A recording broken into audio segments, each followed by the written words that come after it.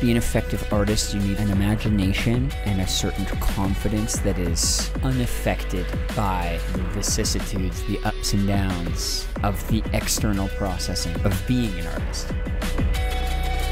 You know, you start doing this thing because you love it, and then the experience of touring, putting music out, using social media to reach people, time zone changes, lack of sleep, all of those things can just leave you so jaded, and it's really hard to like maintain a concentrated imagination and be able to, the second the show starts or the second you're back in the studio, unlearn all of this stuff. The whole experience started feeling so tiring that I was considering the alternatives of doing it.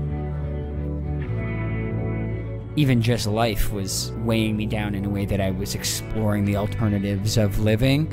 And so from there, it was an incredibly liberating thing to realize that when you get that existential with it, there's nothing that you're holding on to that isn't worth letting go of.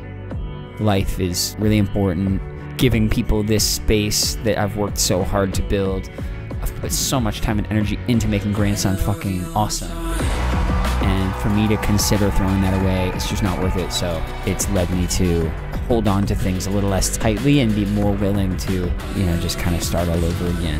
We're having this conversation at a time where I'm like really in the motions of doing that. And it's been really fun, and I'm enjoying touring more, and I'm excited for what I'm going to write next. And that's taken me a lot to get there. And if anybody's listening that's going through it, then hopefully that can be thought-provoking and lead to some sort of positive action in their lives.